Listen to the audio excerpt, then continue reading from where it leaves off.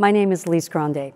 I have the privilege to lead the United States Institute of Peace, which was established by the U.S. Congress in 1984 as a nonpartisan national public institution dedicated to helping prevent, mitigate, and resolve violent conflict abroad. Today, we have the honor of announcing the 2022 recipient of USIP's Women Building Peace Award. Each year, USIP reaches out to people and organizations around the globe, asking them to help us identify courageous women who are leading efforts in their own countries to end violence and prevent and resolve conflict. An independent council of experts and advisors guides the process of selecting finalists from hundreds of nominations and then choosing the winner of this prestigious annual award. It is my privilege to now introduce the distinguished co-chairs of the Women Building Peace Council, Marcia Myers-Carlucci and Megan Beyer, who will present today's announcement. Thank you, Lise. On October 6th, USIP announced 6 finalists for this year's award. These are the 2022 finalists. Roma Al-Damasi is a peace activist and the founder and president of both Khadija Foundation for Development, the first women-only organization in her region, and the all-inclusive Center for Persons with Disabilities in southwestern Yemen. Eunice Otuko Atbayo is a peace builder and founder of Facilitation for Peace and Development. It's a grassroots peace-building NGO in northern Uganda whose advocacy on behalf of children born of war and their mothers has inspired national and international action.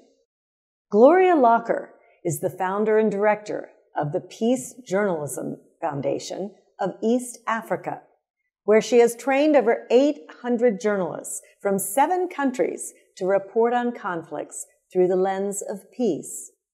Muna Lukman is the founder and chairperson of Food for Humanity and co-founder of the Women's Solidarity Network in Yemen, where she has long advocated for the inclusion of women in the Yemeni peace process and works to bridge the silos of humanitarian, peace, and development sectors. Hindreen Mohammed is a Kurdish Syrian peace builder who uses her skills as a trainer, mentor, and advisor to empower women and youth who have been traumatized by war in northeastern Syria. María Eugenia Mosquera Riascos is a human rights defender and legal representative of Con Paz Cal, a grassroots network of 140 organizations who has worked for more than 30 years with Afro-Colombian, indigenous, and small-scale farming communities that have been the victims of social and armed conflict in Colombia.